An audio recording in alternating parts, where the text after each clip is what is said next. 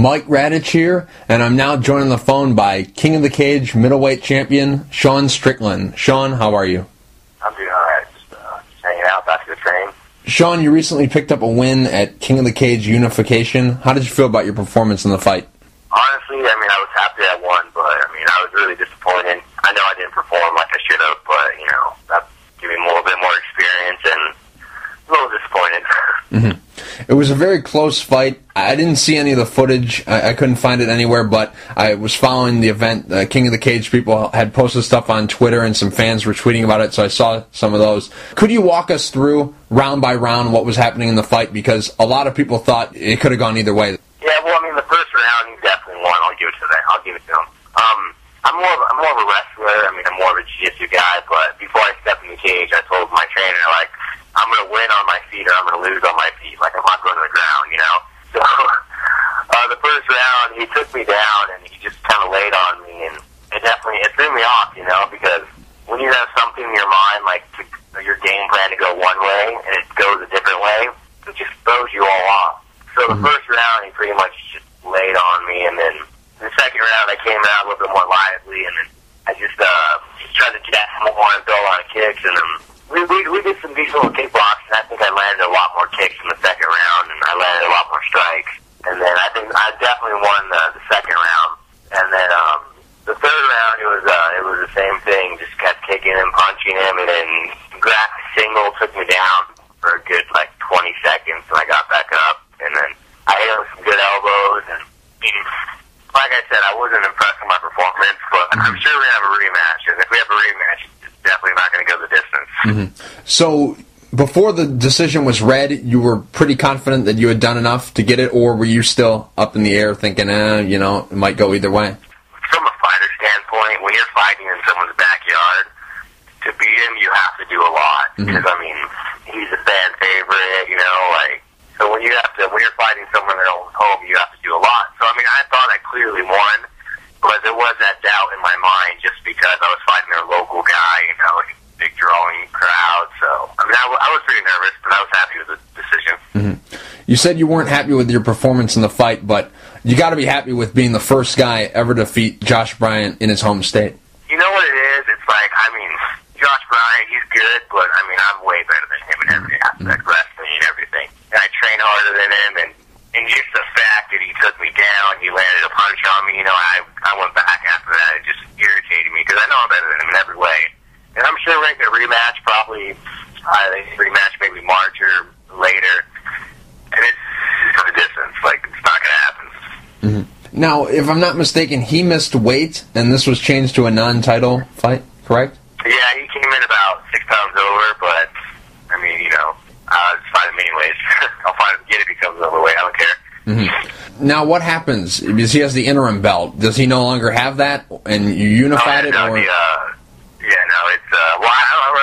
really know, to be honest, but either way, I hope he has it, because I want to fight him again. Mm-hmm. Now, is this just you wanting to fight him next, or is this something that they've kind of hinted about putting together? Oh. I was talking promoter, and he mentioned something maybe in March.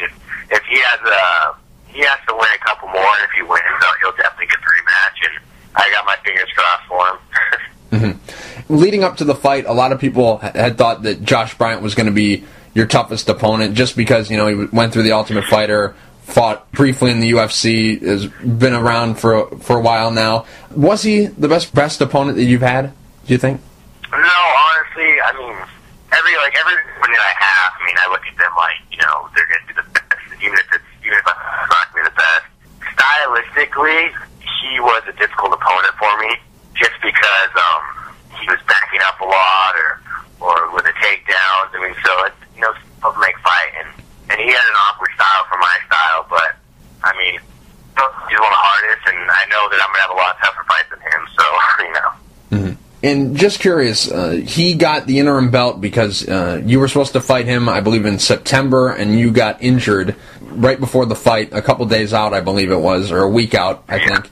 And what exactly happened? Because people were kind of surprised when, 1 minute you couldn't fight, and then they put an interim belt, and then the next minute, you're back again so soon, back in December fighting. What exactly was this injury, and how severe was it? Well, I was sparring with a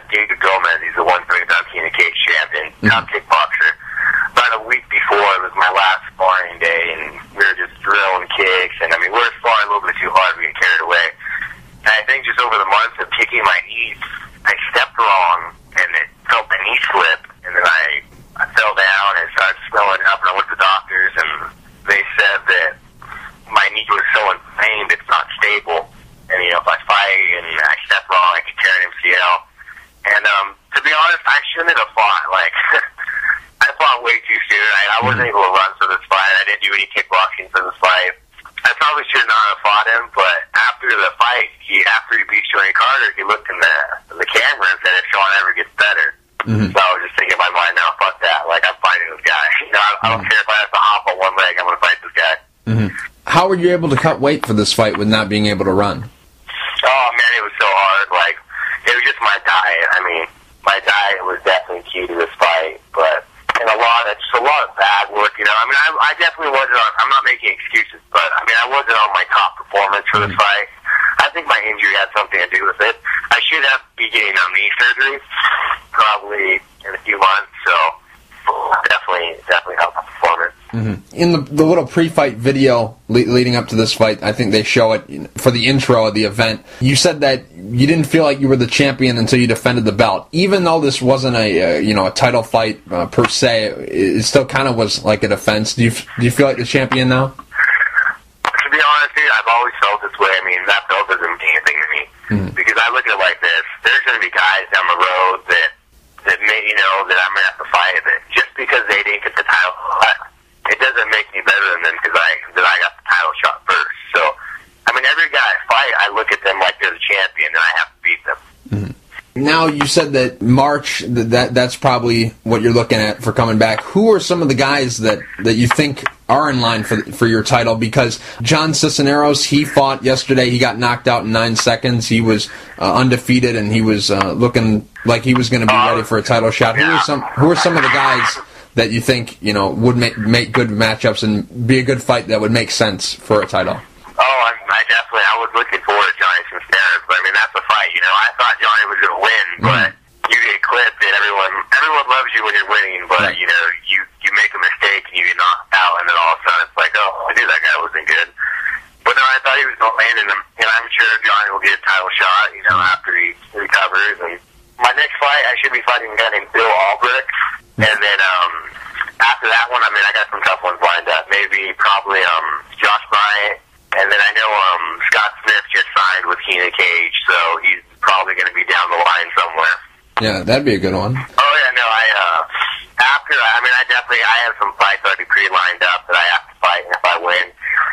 And that's one of those fights that I'm definitely looking forward to. I mean, you're fighting a guy like that. Because if you beat a guy like that, you know, it means, like, I'm ready. Like, you know, it's not luck, it's not anything, you know, like, I'm actually good, so I'm definitely looking forward to that fight later on down the road. Right, and those are the fights that, especially on the medium circuit, I wouldn't say that King of the Cage is a low. They're a good show. The medium circuit, not quite UFC, but, you know, not, you know, some random show in the middle of nowhere. They're not, like, I mean, UFC is the best organization in the world. Right. The world-class fighters. And it doesn't matter what show you're in, you know, the long-term goal is UFC. Right. It doesn't matter what show you fight for. Right. Exactly. But what I was going to say was a fight with Scott Smith, you know, a guy with big show experience, that would be, you know, a fight to really show people, you know, hey, am I ready to get to the big stage? Because, you know, that's kind of been matchmaking to show off prospects or to show somebody like him who's, you know, fallen on hard times to build himself back up. So that'd be a great fight, in my opinion. Oh, yeah, no, it would be a great fight.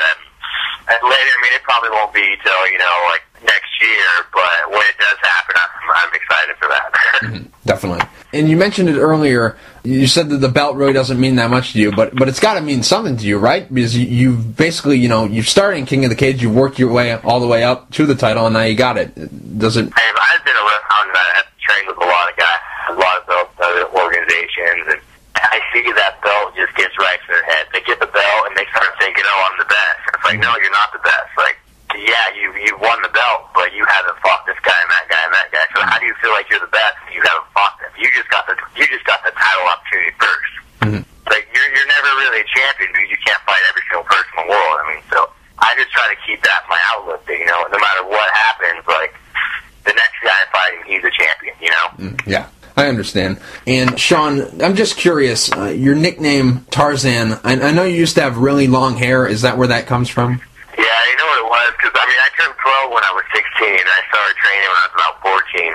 And the long hair, and every time I spar, it's just like, you know, it was a battle, no matter who I was with. The guy could have been 25, but I was in there to knock him out.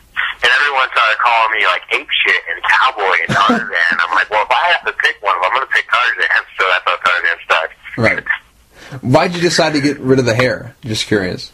You know, I want to grow it back out, but it's just it's an inconvenience. I mean, when I'm training, like, I'm training so hard, I got to mess with my hair and brush it. So I feel like a chick, you know? Like, I'm a fighter, I shouldn't be concerned with how I look, so I just shaved it and just get more focused.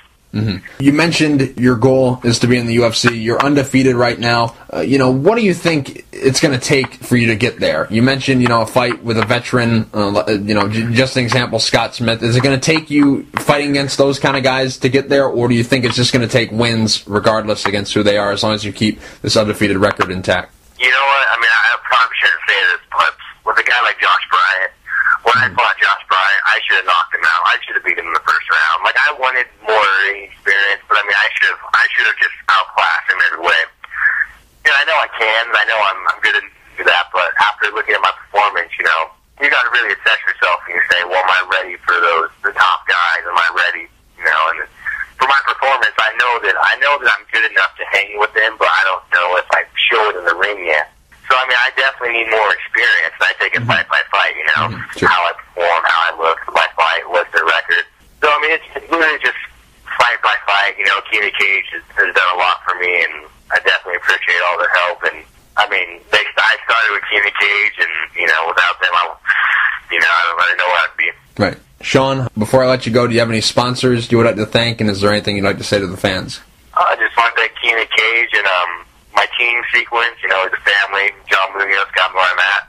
And, I hope I'm going to be around for a long time. I got a lot left fight in me, and thanks to all the fans that are supporting me. Thanks for the interview. I appreciate it, and, that's it. Sean, thank you for taking the time to talk. I really appreciate it, and can't wait to see you back in the cage. Yeah, no, I appreciate it, man. Save my number anytime. Call me up.